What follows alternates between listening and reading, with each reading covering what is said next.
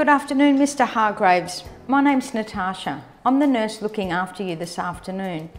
I just need to take your blood pressure and things, but before we start, can I just check your name and date of birth, please? It's Victor Hargraves, 15th of the 9th, 1946. Please, call me Vic. Thanks, Vic.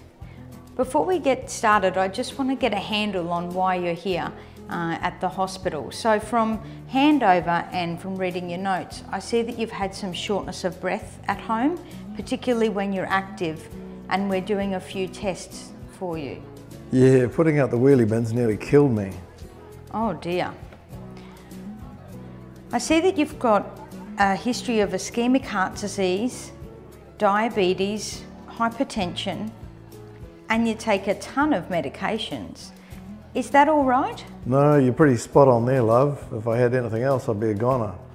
Oh, you'd be surprised. Now let's get on to that blood pressure. Okay, I'll just pop this on your finger here. There, Vic. And I'll just come across and put this on your arm. Vic, how's your breathing feeling just now? It's good just resting here, but getting to the loo wears me out pretty quick. Okay. Vic, I'll just take a minute to take your heart rate.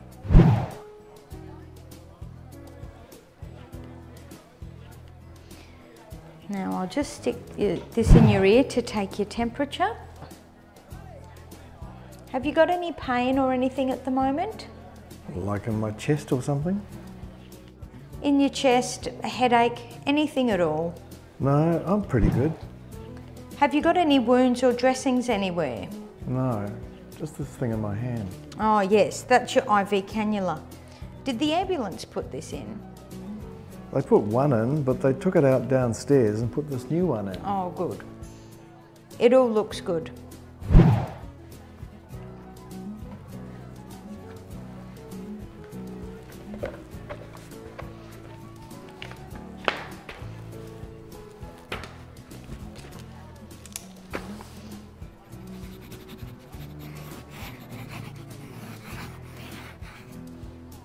Victor, your blood pressure is a little bit lower than normal. Do you mind if I take it on this manual machine? Not at all.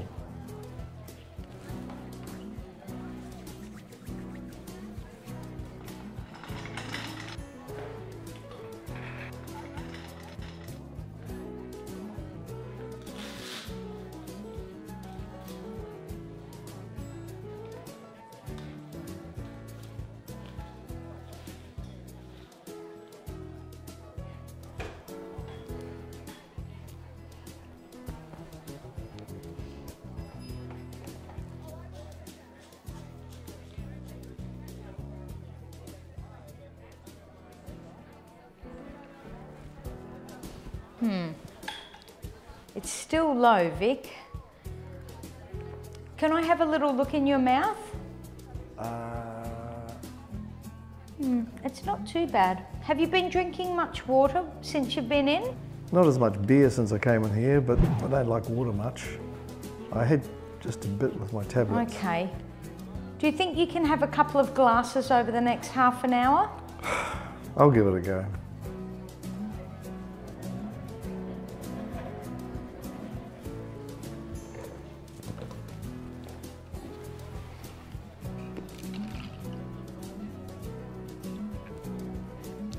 Victor, have you been going to the toilet for a wee like you would at home? No, heaps more, but just for a little bit. I must have stage fright. Is there any burning or stinging when you do a wee?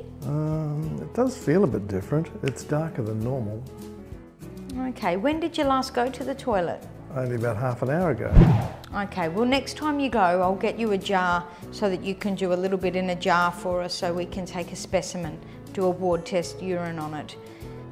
And I'll also get you a bottle to put by your bed so we can actually see how much you're doing. I think I'll take your glucose level as well. I don't normally have too much trouble with it.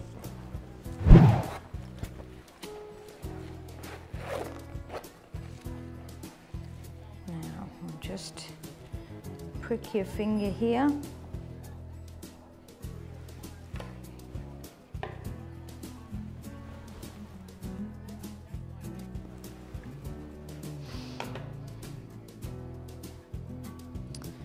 6.3 just now.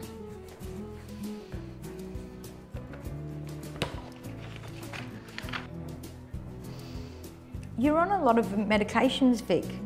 How do you go with these at home? Do you get dizzy or lightheaded? No, I just slog them down after breakfast. It's like second course.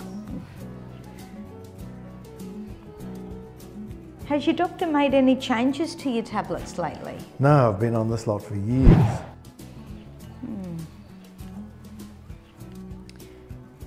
Your heart rate was a little bit fast as well.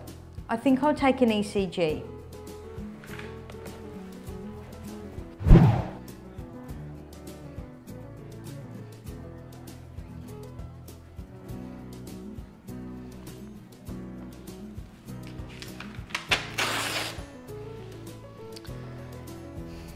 There doesn't seem to be anything new on here, Vic.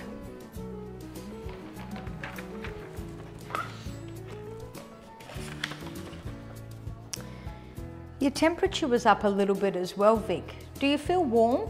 Well, it's certainly not cold in here, but I don't feel too bad. Okay. I'm just concerned that some of your obs are a little bit different to how they were last time. What you're telling me about your urine is making me think that you're either dehydrated or maybe you have a bladder infection. I'm going to see if the doctor can come and see you in the next little while, just to check things over. In the meantime, I'll come back in about half an hour and take your blood pressure and just check that you're okay. Are you comfortable there now? Yeah, love, I'm fine. I feel good.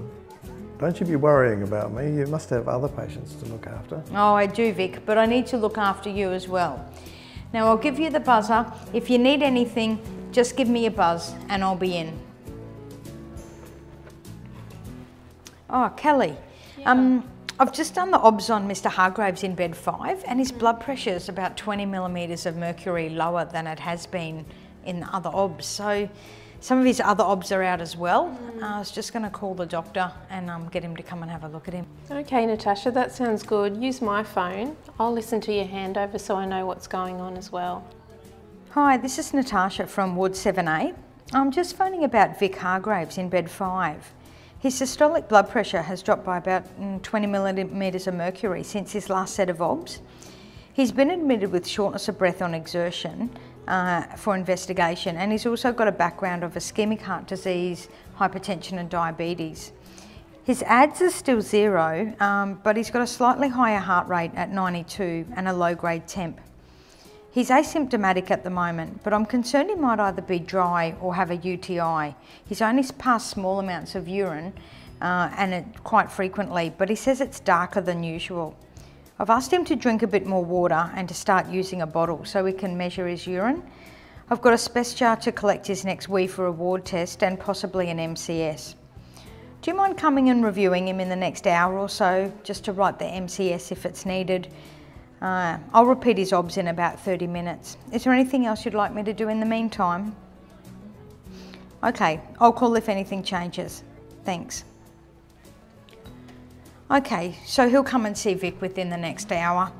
In the meantime, just encourage fluids, try and get the SBAR and start him on a fluid balance chart. I'll keep an eye on him. So you're all right with that? Yep, I'll just document all this and get on with doing all the other Okay, and you're all right with your other patients? Yep, all good. Okay. Thanks. Natasha.